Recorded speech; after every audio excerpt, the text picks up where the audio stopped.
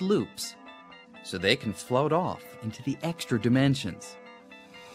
The grand prize would be a snapshot of a graviton at the moment of escape.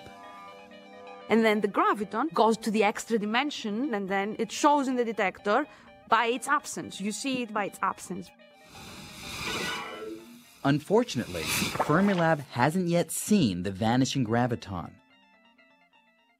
And the pressure is on, because another team is hot on the same trail.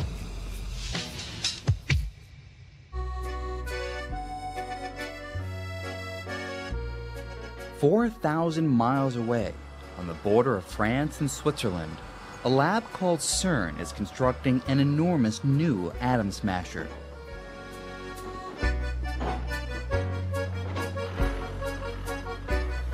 When it's finished, it will be 7 times more powerful than Fermilab's. There's a great sense of urgency that every minute has to count, but eventually CERN, our rival laboratory, will, frankly, blow us out of the water. CERN will blow Fermilab out of the water not only in the search for extra dimensions, but other wild ideas. At the top of the to-do list for both labs is the hunt for something called supersymmetry. That's a central prediction of string theory, and it says in a nutshell that for every subatomic particle we're familiar with, like electrons, photons, and gravitons, there should also be a much heavier partner called a sparticle, which so far no one has ever seen. Now, because string theory says sparticles should exist, finding them is a major priority. So it's a big discovery to find supersymmetry. That's a humongous discovery, and I think it's a bigger discovery to find supersymmetry than to find life on Mars. If we were to hear tomorrow that supersymmetry was discovered, there would be parties all over the planet. The problem is, if they exist, the sparticles of supersymmetry are probably incredibly heavy.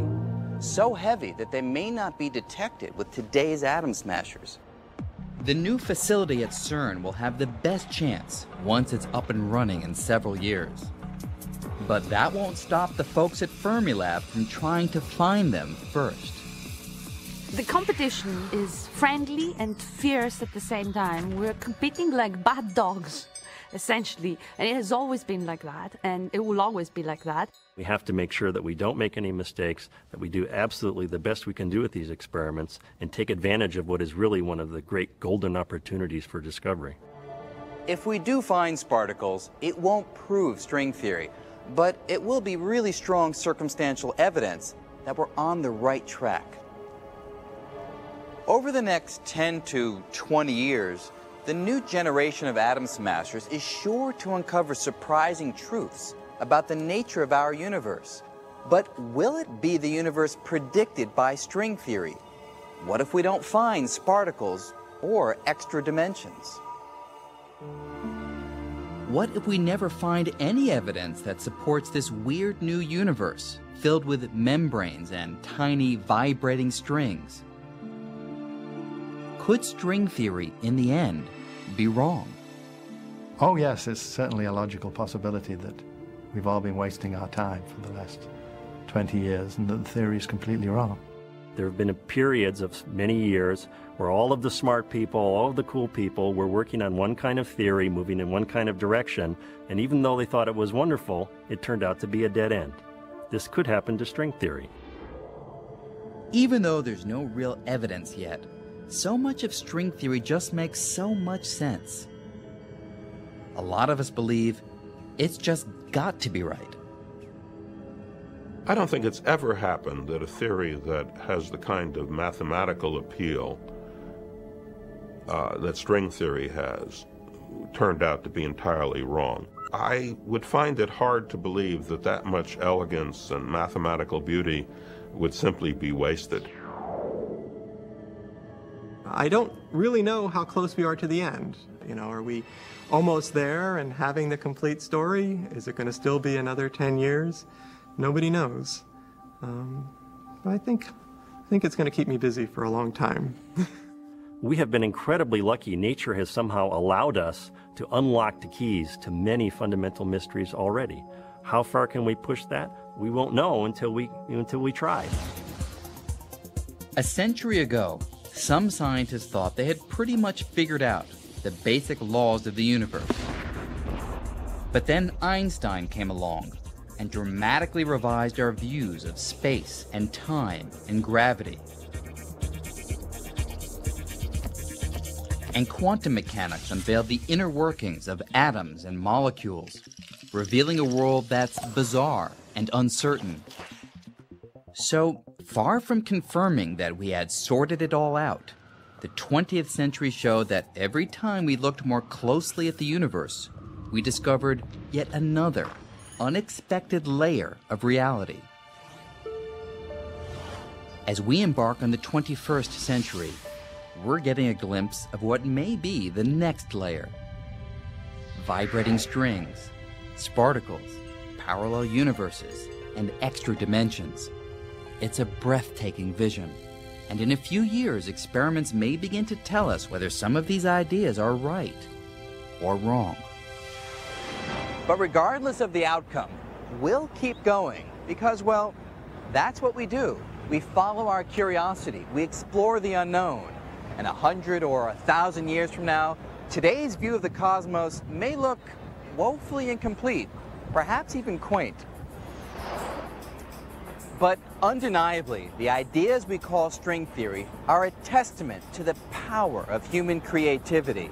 They've opened a whole new spectrum of possible answers to age-old questions.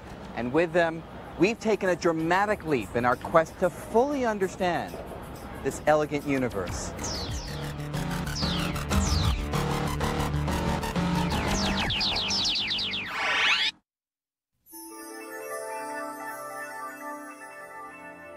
On NOVA's website, go behind the scenes with Brian Greene.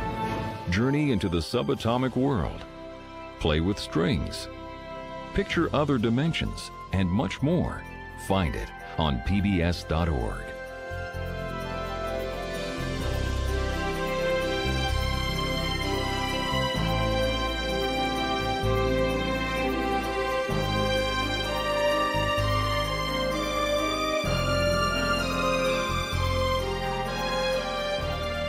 To order this program on VHS or DVD, or the book The Elegant Universe, please call WGBH Boston Video at 1-800-255-9424.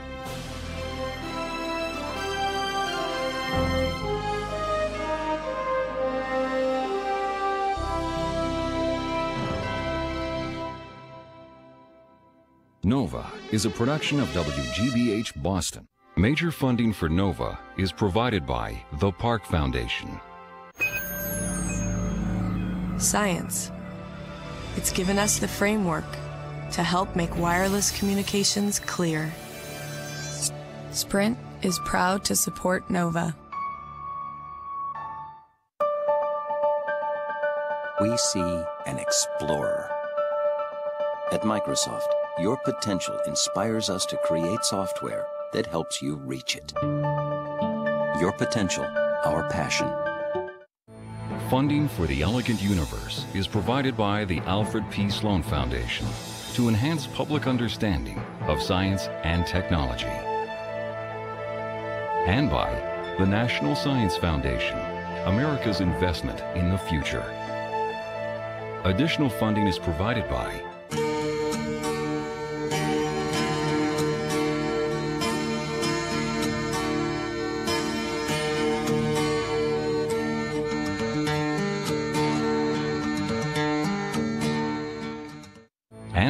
the George D. Smith Fund and the U.S. Department of Energy, fostering science and security. Major funding for NOVA is also provided by the Corporation for Public Broadcasting and viewers like you. Thank you.